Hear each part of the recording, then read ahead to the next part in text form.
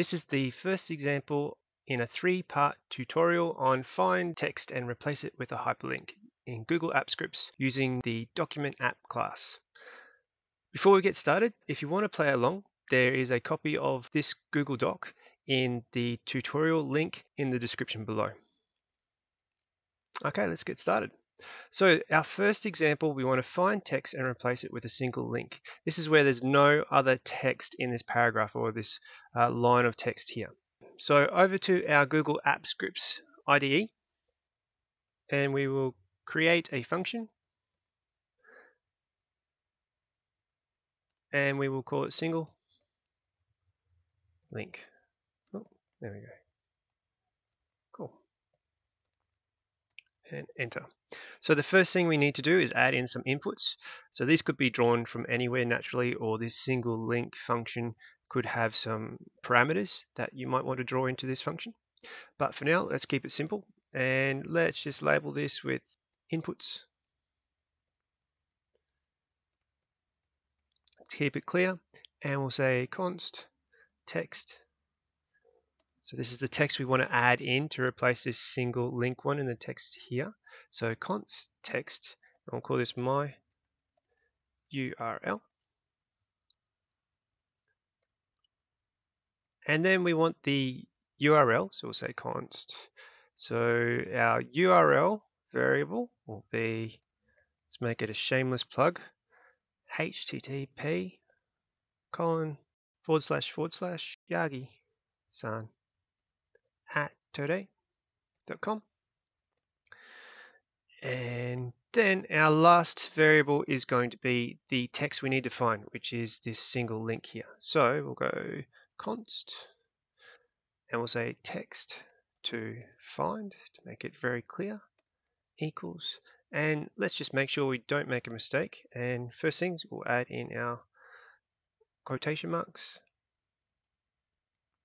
and we'll select this, copy, then Control-Shift-V over, and colon. All right, let's just close off this little space just to make it look easy to read. Cool. So the first thing we need to do is to get into the document app class, and then get the active document, which is going to be this one, or you could get the document by the ID. Let's just keep it simple. So we'll use get active document, and then we want to grab the entire body.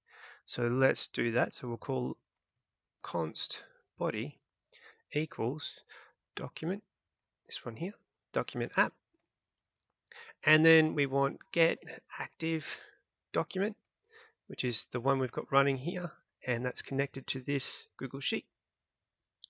And we just want to grab the body, so we'll say get body. So we'll use the get body method here, which grabs all the data in the body that we can now call other methods on to extract it. So there we go, and enter. Okay, let's move this across a little bit so it all fits in. There we go, looks better now. Cool. So what we can do to find this single link text and replace it with our my URL and our actual URL link is we can use some chaining of some document app methods.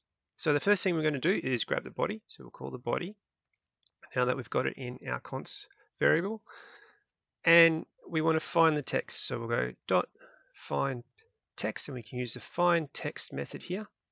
And inside the find text method, we just want this text to find. So text to find.